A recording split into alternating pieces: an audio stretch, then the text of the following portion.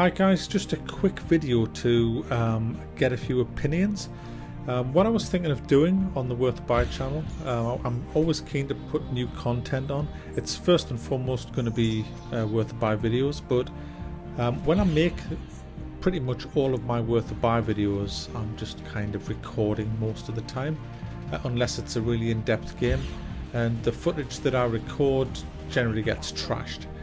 But sometimes I actually commentate on them and put them on my other channel, Max Corner. But I've been thinking that probably the best place to put them is on the Worth a Buy. So what I was thinking of doing, not with every game, but with certain games, maybe put two gameplay videos out at the same time as the actual Worth a Buy video.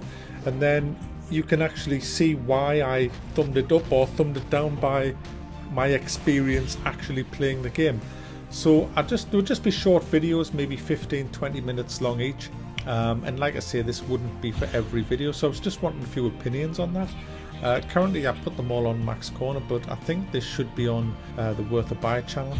If you are a subscriber to both and you watch Max Corner, this won't impact the videos on that, because that channel is mainly where I put my streams anyway, and my big playthroughs, so that'll keep going on there.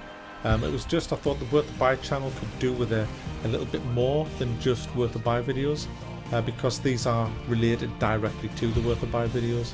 So yeah, so there you go.